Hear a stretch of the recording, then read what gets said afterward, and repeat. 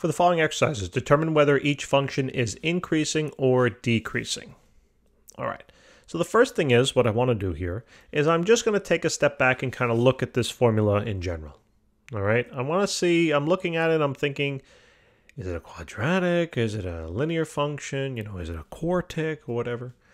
And we notice this is probably looking most closely to a linear function, okay? Now I know it says b of x and nobody likes that, so just call it y. All right, so first thing is this, change that. So call it y is equal to 8 minus 3x. The next thing I realize is that if I have a feeling this is a linear function, then what I want to do is try to get this to match my linear function form, which is y is equal to mx plus b. So we're basically really close here, except it looks like the x is in the wrong spot.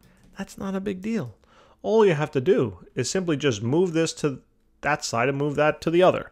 Don't change the signs though, right? Because you're not moving it across the equal sign. You're just moving it on the same side. So this is going to be negative 3x plus 8.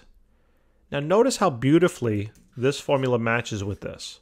Now I'm going to ask you, what's the slope value? The slope is m. You have to memorize that.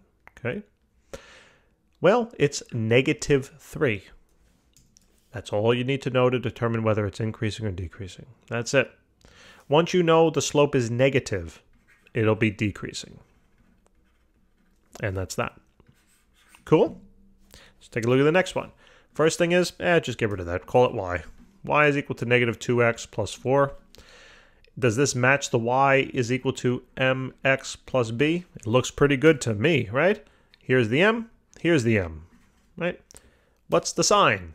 The sign is important. If it's positive, it's increasing. If it's negative, it's decreasing. I got that down here, guys.